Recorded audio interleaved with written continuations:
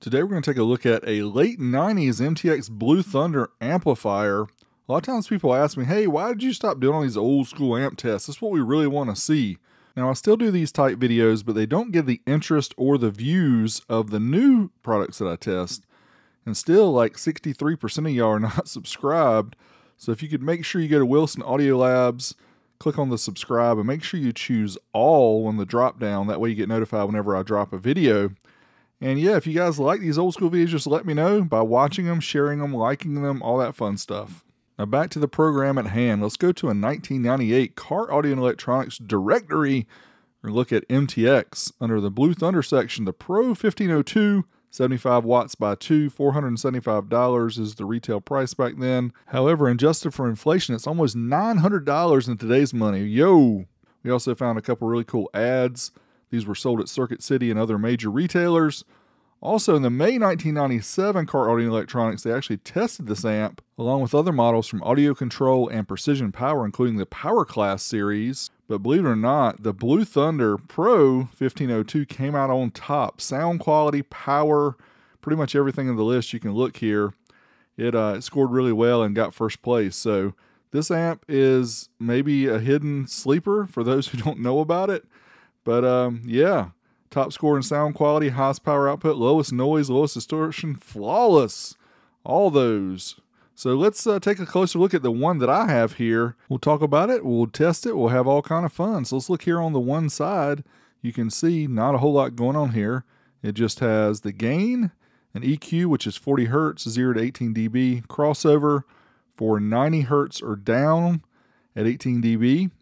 It's only low pass, and it has a high level input as well as standard RCA jacks. Now this amp has been sitting in my collection for quite a while, and the screw down terminals here were actually a little bit rusty. So I decided to go ahead and put these in a little plastic cup and use some Evaporust. And yeah, let's see how they turn out. The next day. Yeah, this Evaporust is pretty cool. It brought these gold-plated screws pretty much into new-looking condition. You can see here on the amp. It looks really nice. Here on this side, you'll see the 230 amp fuses, a power LED, battery ground remote, and also the dual speaker outputs. There is a 2-channel, rated 75 watts by 2 at 4 ohms, 150 by 2 at 2 ohms, 300 watts bridged at 4 ohms, dynamic power as well up to 425 watts at 4 ohms. Dimensions 9.3 inches by 9 inches by 2.1 inches, so pretty compact for an old school amp. Now let's get it wired up. Fire up the SMD, Demo Engineering Amplifier Dyno, because if you guys are like me, really curious to see what kind of true power this amp puts out. On the left, we'll see the RMS power output in watts. In the middle, the ohm load. On the right, the voltage of the dyno. We'll also have the remote from the clamp so that we can calculate efficiency. This here's my favorite part.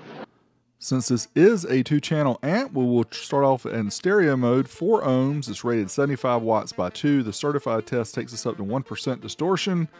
And yeah, 123 and 115, so easily that 75 watts. Now it is rated at 12.8 volts and is rated at a low THD, but we can't, you know, be splitting hairs here. We test all our amps the same way. So there you go, 123 and 115 up to clipping as well.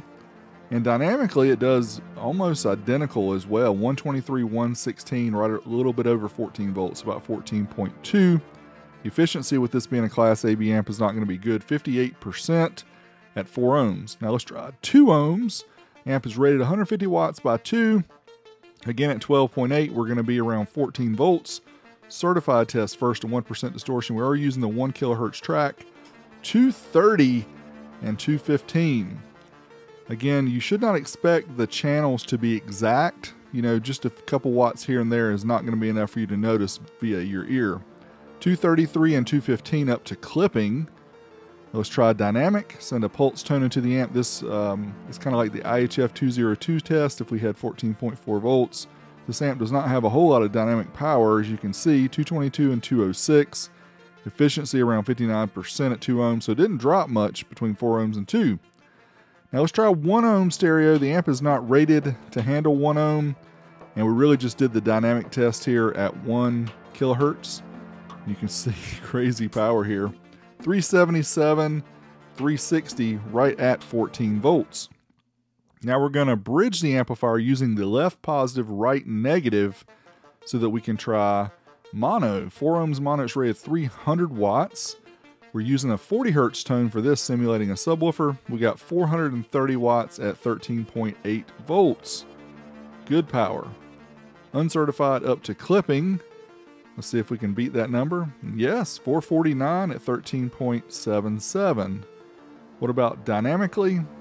If it's like the other test, it does not do big dynamic numbers, and you can see here it's actually a little less than the others. 418 at 14.12.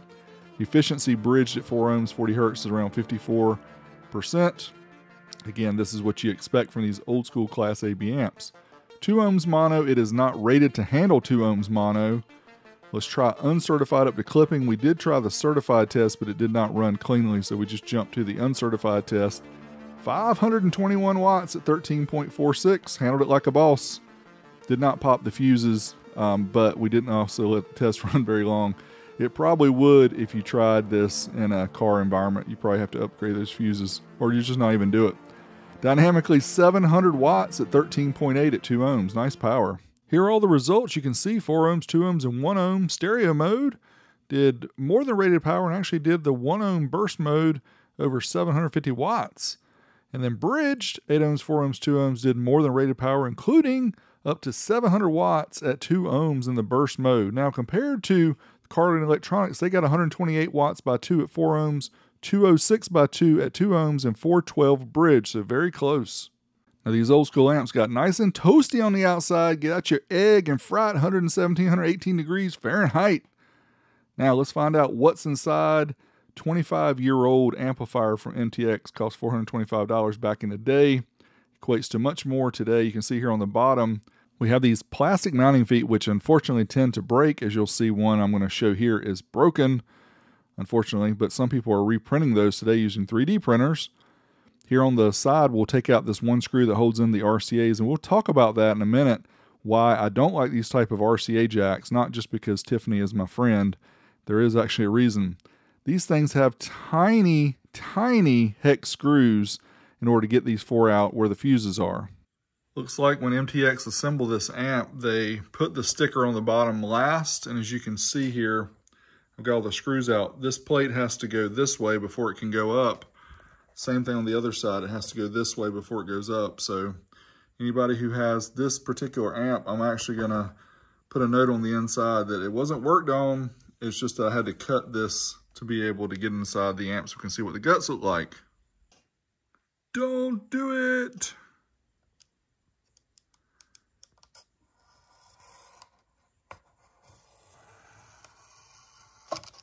Oh, makes me sad to have to do that.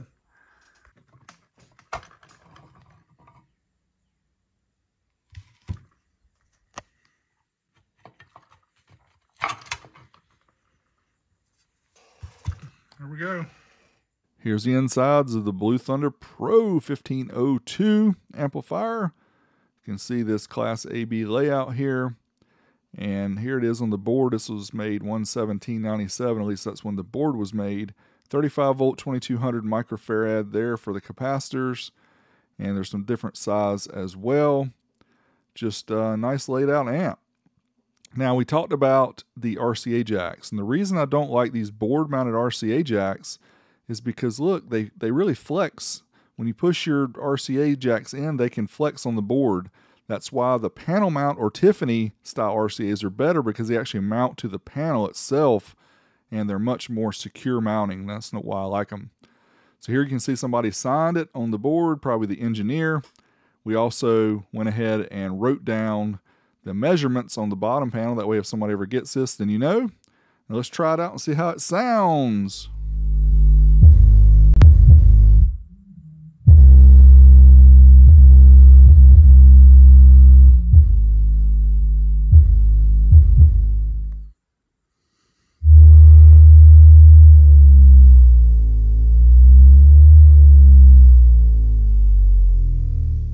If you want to hear more demos, I'm actually doing a separate video of this Bandpass speaker enclosure, and I'll do several songs so you can hear that. If you want to check it out, I'll leave a link in the video description when that video is ready. Now let's talk about the pros and cons of this 25-year-old MTX Blue Thunder amp. Does rated power plus. It is 25 years old and still working. Has a variable bass boost, 0 to 18 dB at 40 Hz. Screw down terminals, which for old school amps is pretty good. 90 Hz, 18 dB per octave low pass crossover. 2-channel or bridge. It actually will work in a 3-channel mode as well. Has 30 amp fuses for easy access. Things to consider: it has low efficiency as a Class AB, gets very hot. Standard RCAs, not Tiffany. Has a fixed crossover, not variable. The mounting feet break easily. It is 25 years old, so I'm not sure I'd use this in a daily. The LED is red only. It's not green when you turn it on, it's red, so there's no discerning between protection and not. And I was totally bummed that I had to cut the sticker on the bottom to show you guys the guts. This amp has not been opened probably since 1997, and we just did it 25 years later so we could do the test. But it was fun. The amp performed well. Old school MTX for the win. Thanks as always for you guys for watching. Check me out at patreon.com/oldschoolstereo if you want to support, you want to see more videos like this. I greatly appreciate you guys. Until next time, Big D, I'm out of here.